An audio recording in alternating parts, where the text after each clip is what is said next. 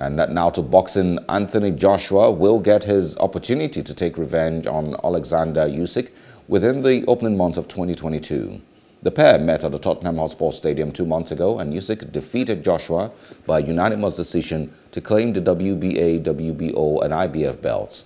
And that loss ended Joshua's hopes of facing Tyson Fury for a shot at becoming a heavyweight champion.